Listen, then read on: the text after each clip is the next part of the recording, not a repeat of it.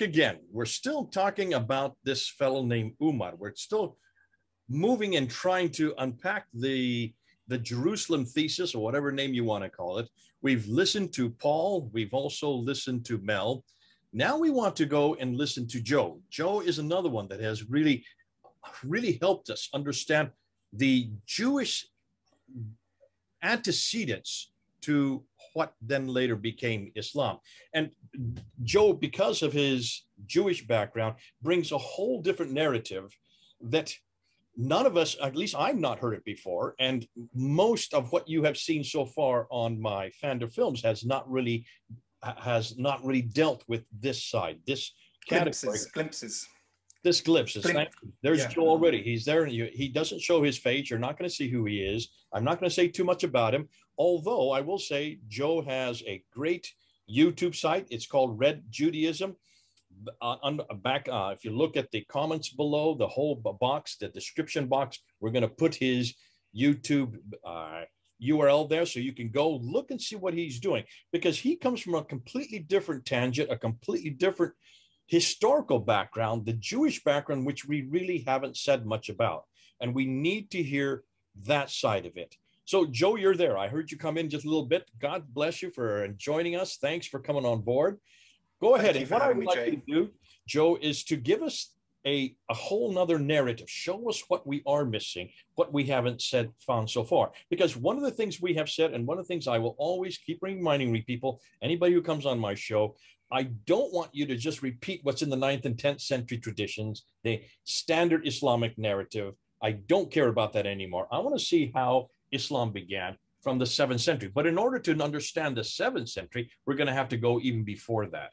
And you have a great background, your Jewish background, because of the fact you're reading in that area. You understand it. You understand the whole paradigm, the whole Sadducee paradigm. I want you to help us, walk us through and show us what we're missing, so that we can get a better knowledge of what then became Islam after the 7th century. Over to you, Joe.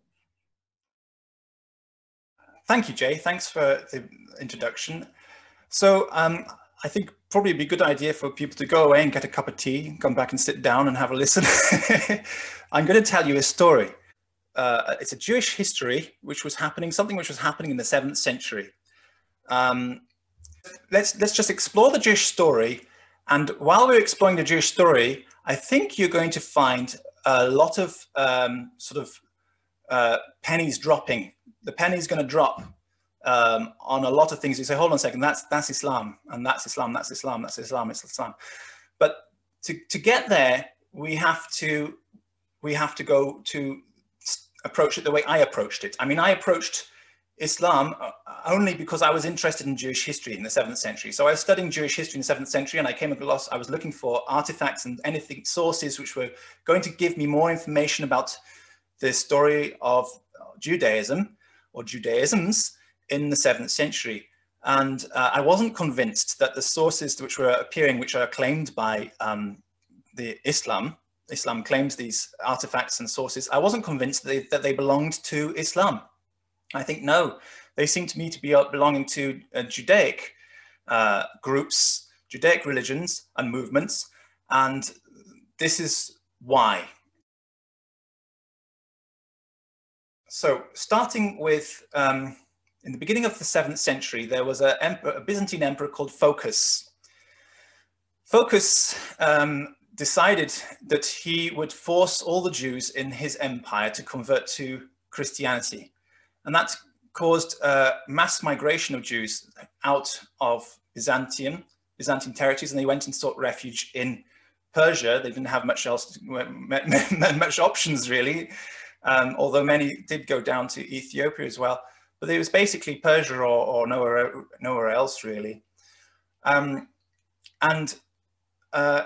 Very interesting groups of Jews also who were worshipping in synagogues which were built just in the 6th century.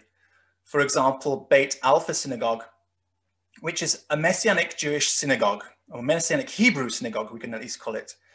And these Messianic Hebrew synagogues had been existing. I mean, there's one in Tiberias, there's one in Beit Shearim, and there's this one in Beit Alpha, which was built in the 6th century. And these Messianic Hebrews were praying in synagogues. They were using Jewish practices, but their synagogues have decorations with images of the Messiah in them. Quite different from Christian churches, but they were forced to convert to Christianity or leave. And so they left and they went to Persia. Now, about the same time in Persia, we have an emperor, Khosrow II. Khosrow II has a disagreement with the leader of the Jews in the Persian Empire and has him executed. And in his place, he appoints somebody called Nehemiah ben Hushiel. Now, the exelarch, just so you don't, in case you know, the exelarch of the Jews means the leader of the Jews in exile. That's called the exelarch. And he lived in Persia, but he gets executed by Khosrow II and is replaced by Nehemiah ben Hushiel, who is a Sadducee Karaite. It's a kind of Jewish movement, but they are very different from what you know as Orthodox Jews or even Reformed Jews. It's a completely different movement. You see, Reformed Judaism and Orthodox Judaism is based on the Mishnah, which means the sort of cultural context of how we understand the Torah. For example, the Mishnah tells us that we have one man, one woman in a marriage. Marriage is one man, one woman. That's a marriage, and the Mishnah tells us this. If you were to read the Bible without the Mishnah, I'm talking about the Old Testament, not the New Testament. If you read the Tanakh without the Mishnah, you'd think that it was permissible to have as many wives as you like. But Mishnah says, no, that's not how it is. We interpret things differently. Mishnah also, for example, makes it clear that, yes, you can do things like taking your sheep out of a ditch on Shabbat, whereas a straightforward, simple, literal reading of the Tanakh would give you the impression that was impossible to do. So Mishnah gives sort of, what we can say, gives the kindness, the kinder side of Judaism, which people are generally unaware of because they only read the Bible without the Mishnah, and they think that Judaism must be a very harsh religion from the Old Testament, so they don't have a correct understanding of Judaism, which is much more gentle.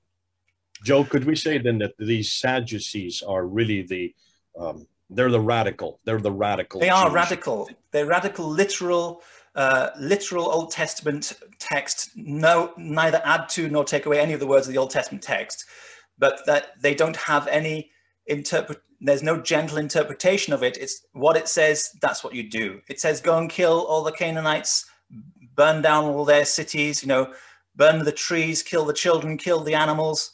That's what you do. There's no... These are the literalists, is what you're saying. Very literal, yes, the literalists. So the Sadducees and the Karaites are literalists. They're literalists. And that's why in modern Judaism, we don't consider them to be Jews, but they are a Judaic movement. Anyway, the point is Nehemiah ben Hushiel gets appointed as the leader of the Jews, which you can imagine is a bit of a problem in the Persian Empire. So what happens in 610?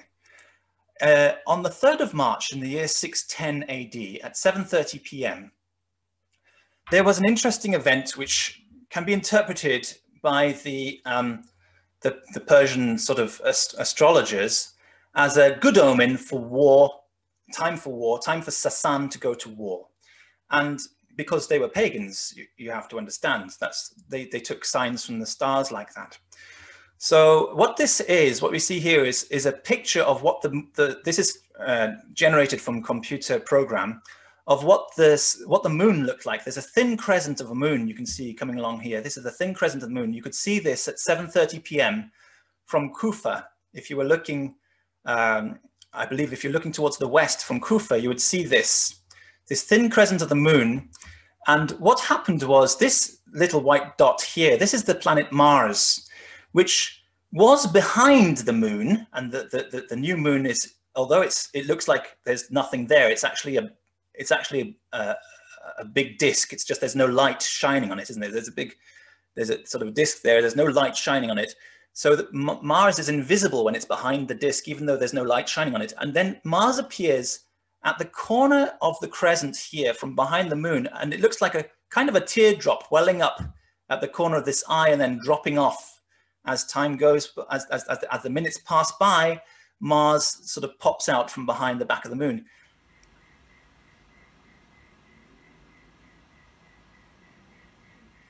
And that is interpreted as Mars coming from Sasan. Sasanian Aram, their symbol was the crescent moon. So Mars is the symbol of war. So war comes from the crescent moon. It's like, oh, it's a good omen. It's a good time to go to war. So they took that as a good omen, I'm suggesting. And this, I think, is important for later, because I think the Arabs interpreted this as the moon splitting. It looks like a little piece of the moon dropping off because they didn't understand it. But actually, what was actually happening is that the planet Mars was emerging from behind the crescent moon. It's called an occultation or a deoccultation of Mars. Occultation means hiding. So there was a deoccultation of Mars from behind the crescent moon at 7:30 p.m. on the 3rd of March in 610 AD. And you can all go and check that up if you, in your own software, if you have some retrocalculation software for looking at the stars and things like that. And so that was an interesting event. What happens after that is indeed Sasan does go to war. They go to war against Phocus. And they use this Nehemiah ben Hushiel, who was the new leader, this Sadducee leader of the Jews who replaced the exelarch, to lead the army of Jews who they used as basically their footmen, sort of like a vanguard, expendable forces to go ahead of the Persians and conquer the Romans. So they sort of used this as cannon fodder, if you like. So they sent the Jews in, and under Nehemiah ben Hushiel, though, it was actually quite a bloody conquest. They fought like mad. They fought for their lives, but they also fought for their land, because they were invading Jerusalem. They were invading the Holy Land. And you have to understand, it doesn't matter what kind of sect of Jews you are, whether you're Karaite Jews or Sadducee Jews or regular Jews, the Holy Land is the Holy Land. It's our land. So they were fighting for their land, and they went in there, and it was a massacre. They killed, I don't know how many, tens of thousands of Christians were killed, and they actually conquered the Holy Land for Khosrow II. And so that's what happened. So there you see a map of how the Persians expanded into the Byzantine territory and conquered the Holy Land. So Nehemiah ben Hushiel and his followers were very happy at this point. They had taken over the Holy Land.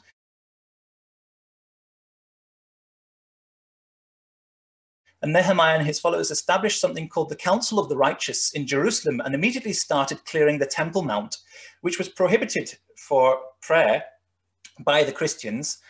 The exact dome where the Dome of the Rock is now, that stone underneath was prohibited as a place of worship for Christians.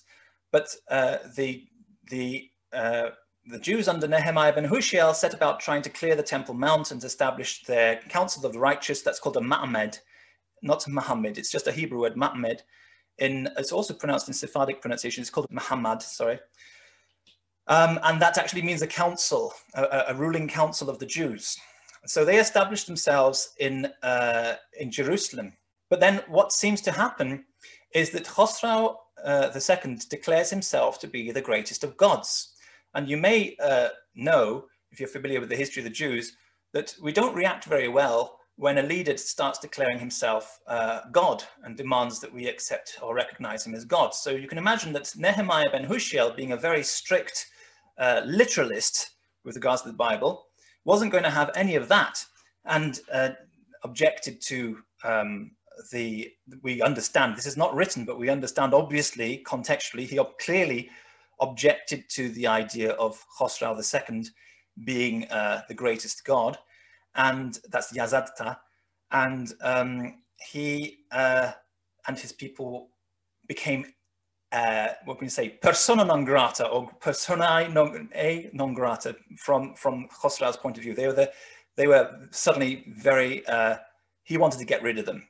So he exiled them from the Holy Land, from the Temple Mount, and the Holy Land as a whole, and the Jews were exiled, and they went, and they, according to Sabios, they went and barricaded themselves up in Edessa.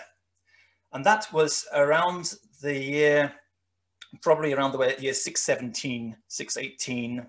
They went and barricaded themselves up in Edessa. So I've just described to you the story of what was happening in the West. So there was a successful conquest of the Holy Land, followed by an exile just a few years later, and the Jews had to get out and barricade themselves up in Edessa.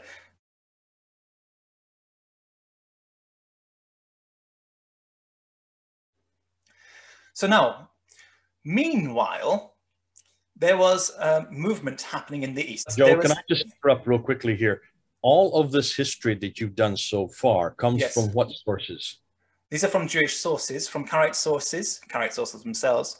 But now you're going to move into Tabari, so you're now moved to 10th century Islamic sources. Well, Paul Shariati has written a lot about this. But yes, to just give a picture of what things are what starts to be happening. Meanwhile, in the East, I just need to give a little bit of a kind of a background of what was happening in the East. So in the East, meanwhile, in Hira, you know the story we've heard from, and the most sort of comprehensive discussion of what was happening in his sources is Tabari, who is an Abbasid source, and so therefore we can't necessarily trust everything that he's saying. It's going to be influenced by an Abbasid agenda. The Abbasid agenda clearly is that. Sorry. Just so people are aware where you're getting this next material, where it's coming from.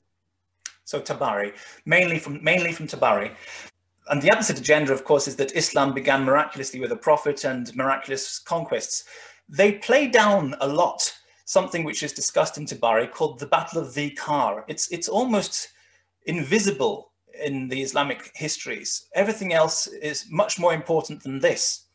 But from Pur Shariati and other sort of secular scholars have suggested that this is actually the most important battle there was, because if you take the religion or the religious narrative out of the story, what we have is that the first battle of independence against the Persians among the Arabs. That's what it's actually describing, which is about the same time that we're talking about the start of the year of the Arabs. Remember, we know that there is a year of the Arabs which begins.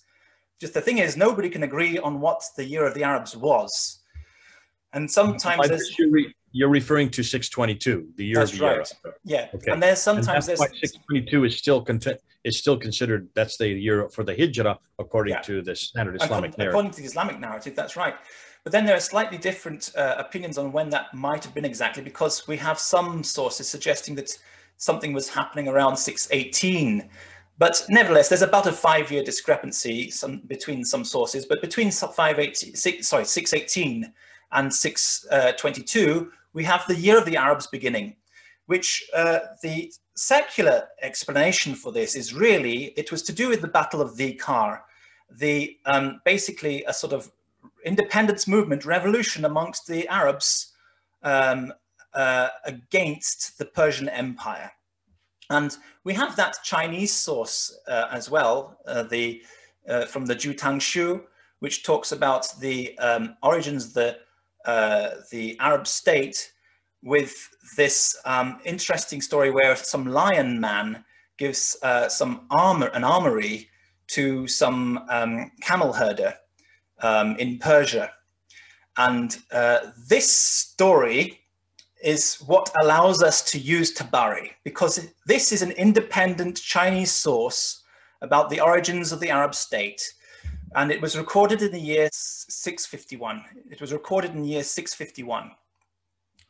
So the interesting thing is that it was recorded in the year 651, the Jutang Shu. Although the Jutang Shu's records come much later, the fact is that that was a record which was copied down and first came to China in the year 651 from the envoys of the Arab state. And they say that their state began with this strange story. I mean, at least the way it survived in Chinese records is that there was this strange story, this lion man providing an armory for a camel herder in Persia.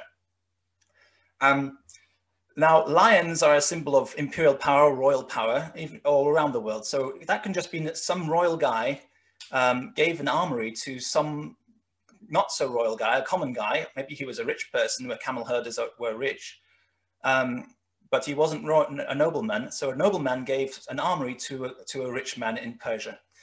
Now, as I said, this is what allows us to use Tabari, because Tabari makes reference to this story.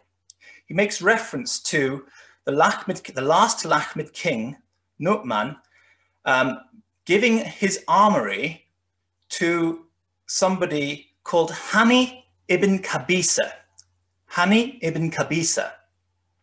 Okay, and this leads to the Battle of the Kar, the battle where the Arabs gained their first independence from the Persians, which is around this time, the origin of the Arab calendar.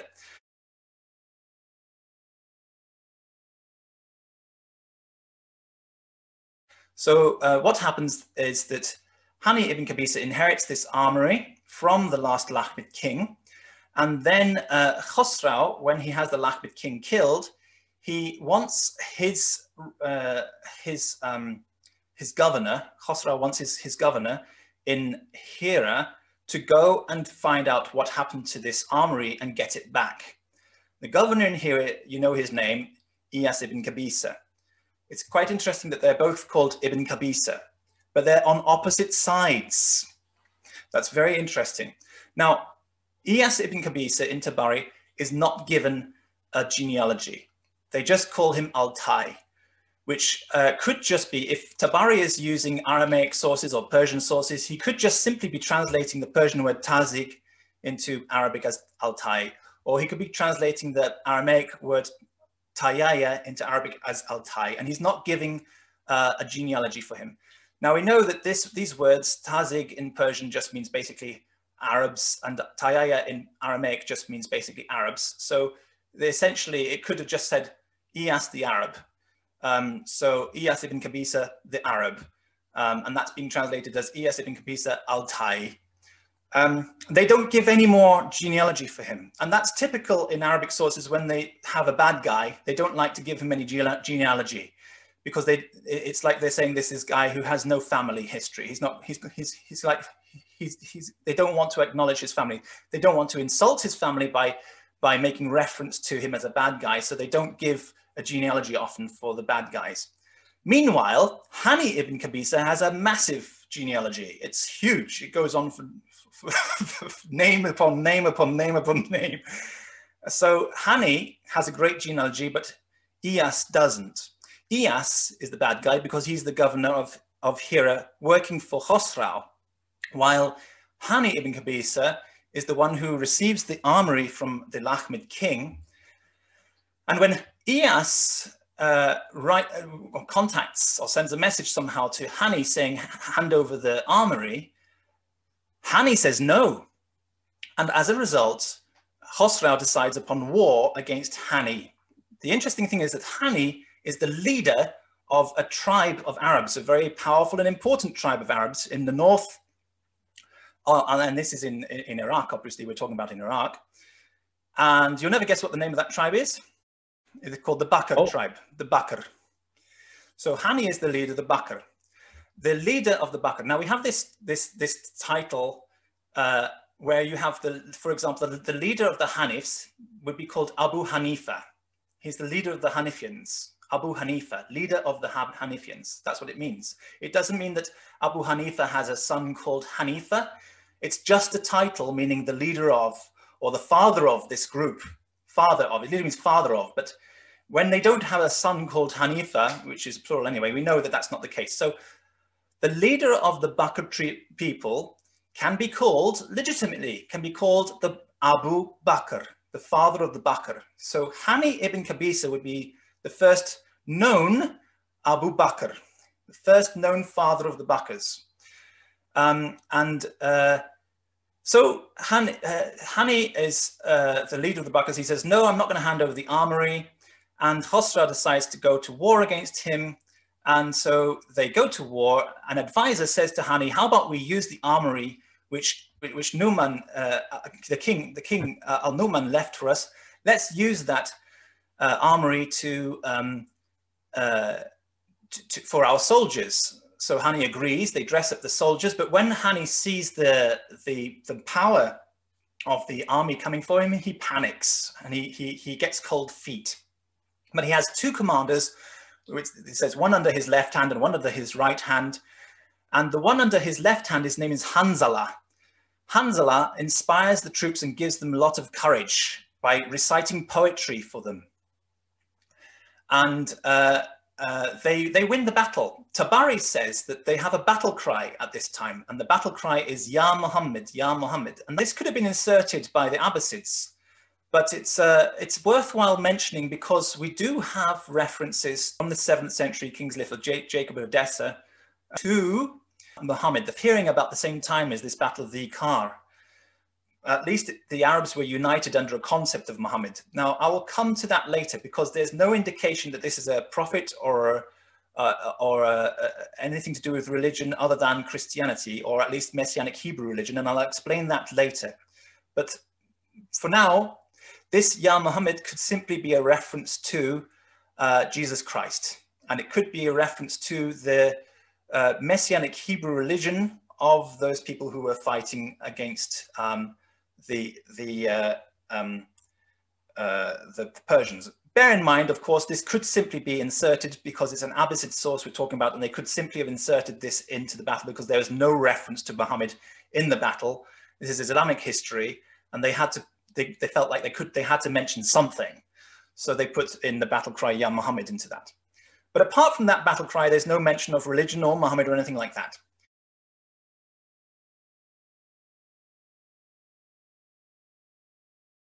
But what we know is that Hanzala becomes the next leader after Hani. So Hani ibn Qabisa very quickly is replaced by Hanzala, who becomes the next Abu Bakr.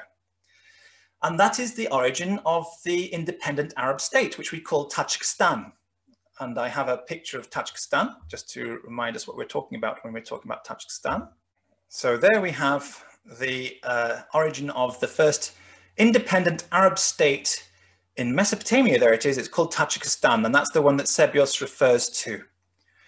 So the Arabs gained their independence from Persia at the Battle of the Kar under the leadership of Hani ibn Qabisa, followed by Hanzala. They were both leaders of the Bakr tribe.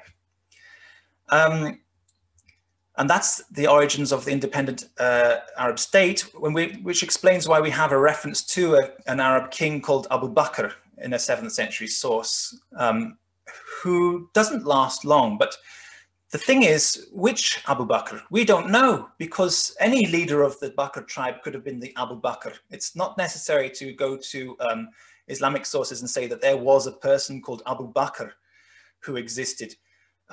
There were plenty of people called Abu Bakr who could have existed. Anybody who was leading the Bakr tribe, or perhaps even any leader of Tajikistan at that time, could be called an Abu Bakr, since the Bakr were the leading Arab tribe which led the Arabs to independence from Persia. So this is nothing more than a title, is what you're saying. It's nothing more than a title for a king of the Bakr tribe, and this has got nothing to do with religion so far. That's what was happening in the East. Meanwhile, the Jews of Jerusalem had been evicted and had gone and sort of garrisoned themselves up in Edessa, which is up here. In southern Turkey. In southern Turkey. And then what happens is Emperor Heraclius sets out on his campaign across Persia. Now, Burshariati goes into a lot of detail about how the Arabs started to gain independence from Persia in a long series of battles at this time. And she's the expert on that, so I'm not going to question her. And it's got nothing to do with religion. But at the same time, Heraclius is campaigning across, and he goes and he conquers the Ctesiphon. Well, actually what happens is Khosrow's son, who is actually a monophysite Christian, has a revolution against Khosrow. Probably he has some support or some kind of special groups, money, I don't know, some kind of support sent to him from Heraclius. And Heraclius has a revolution against Khosrow. Khosrow is overthrown. Kavod, the son of Khosrow, is called Kavod. He establishes himself on the throne and immediately surrenders to Heraclius. So Heraclius, for a short time, becomes Shah, King of Kings, of the Persian and Byzantine Empire, but it's just for a matter of months. But he rules the entire Persian and Byzantine Empire. But he allows, he drops that title, and he allows Kavod to be the ruler of Persia under certain terms of surrender. So well, can we get dates here? What dates are we looking at right now? Heraclius dates are what? First of all, Heraclius dates coming in and destroying Persia is what date? 628. So that's 628.